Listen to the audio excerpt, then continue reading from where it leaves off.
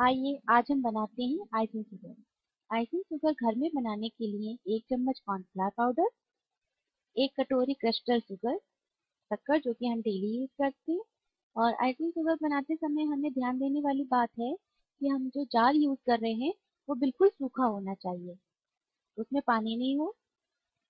अब हम icing sugar बनाने के लिए ग्राइंडर को मिक्सी पे लगाकर और इसमें 1 कटोरी शक्कर डालेंगे। आइसिंग शुगर मार्केट में भी आसानी से अवेलेबल है, बट मार्केट में आइसिंग शुगर थोड़ा महंगा मिलता है और घर में इसको आसानी से बनाया जा सकता है। आइसिंग शुगर फ्रोस्टिंग बनाने के लिए या केक के ऊपर छिड़कने के लिए प्रयोग किया जाता है।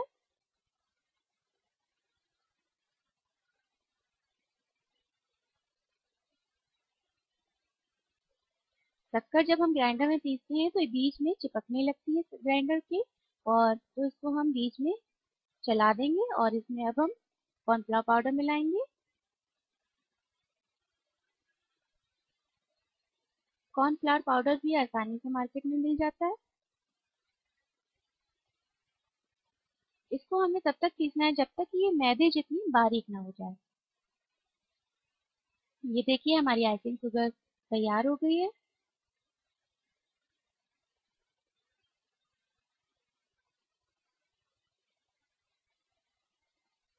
इसको घर में रखने का तरीका है कि हम इसे एयर टाइट डिब्बे में रखेंगे, जिससे कि आप इसको घर में 2 महीने तक करीब स्टोर करके रख सकते हैं।